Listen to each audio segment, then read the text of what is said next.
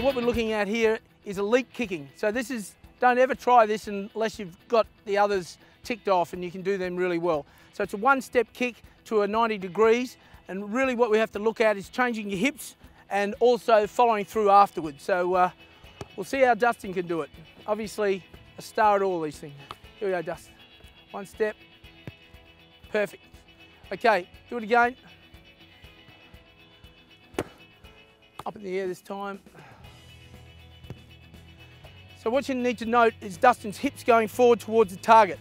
If you step and kick it and go backwards, it'll go anywhere. And quite often, even elite players do that. So they're a bit lazy when they get there and go backwards.